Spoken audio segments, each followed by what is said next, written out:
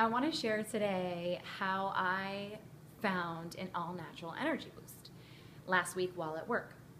So last week I was working market week and we had really long hours. We were working from like 6 a.m. to like 6:37 p.m. And they were very, very long days indoors in an office. And I don't know about you guys, when I'm not outside in nature and the elements, I'm feeling like completely brain dead by like 3 o'clock.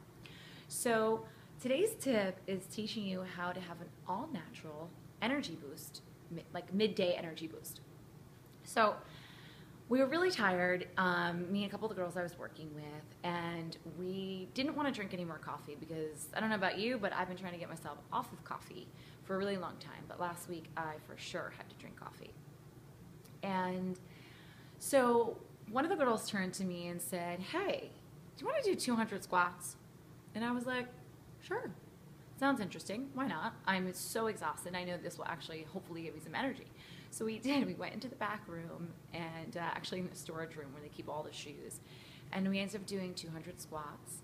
And we ended up feeling awesome afterwards. We ended up feeling great. It gave us all the energy that we needed. So I share this with you only because I know sometimes like being in an office you can feel really stagnant and exhausted around like 3 o'clock.